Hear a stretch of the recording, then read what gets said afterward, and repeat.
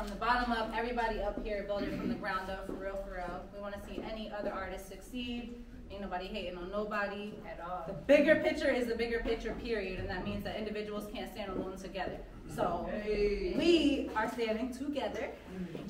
We're going to cheers to that. Yeah.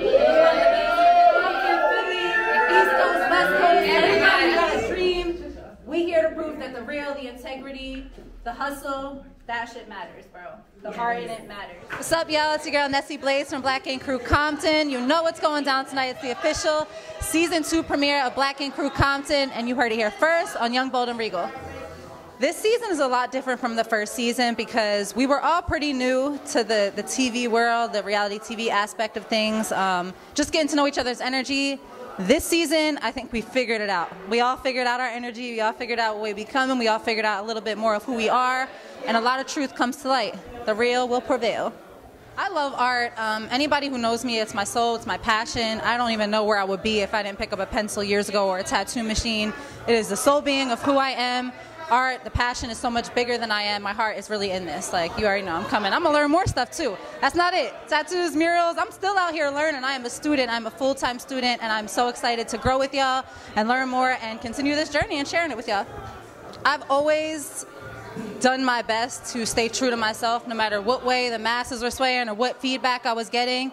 And I think that's my most valued compliment or feedback, is when people are just like, yo, I really respect how you stayed real. I really respect how you stood your ground. I really respect how you stayed you, even when people were against it. And I think all that really did and does pay off in the long run. So I'm excited to just show y'all what it is. Well, I have a couple of trips planned. I'm going to be traveling a lot the next couple of months. Like I said, I'm back in student mode, so I'm back on my little solo tours. I'm just moving everywhere.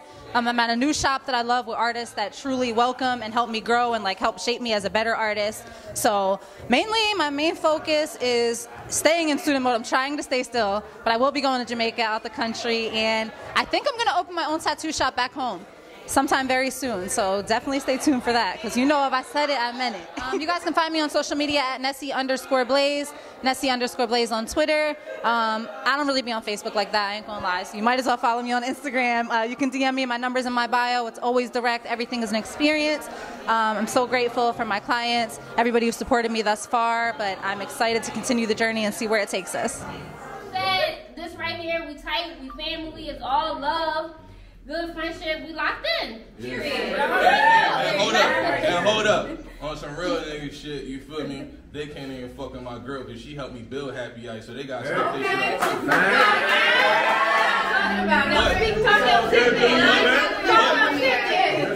shit up. But to say some real nigga shit, you feel me? Like, me and Nessie, like, you get what I'm saying? Barbie, like, all love, you know what I'm saying?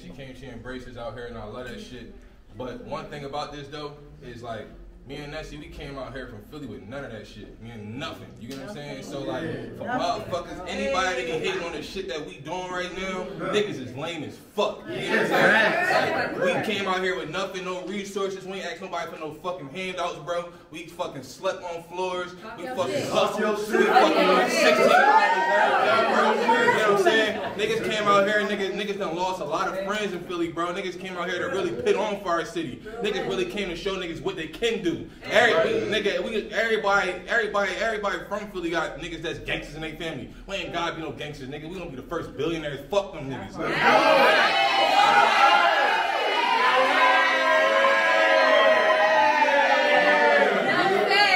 Congratulations, Barbie.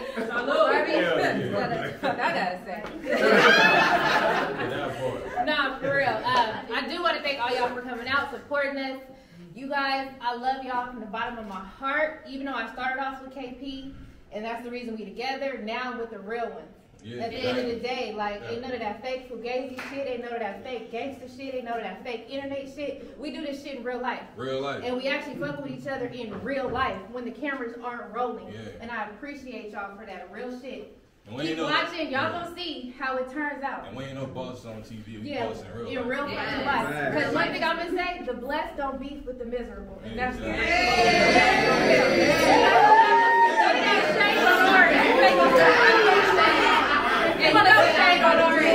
because we still winning, and best believe I am Compton don't sign our motherfucking checks. And that's that.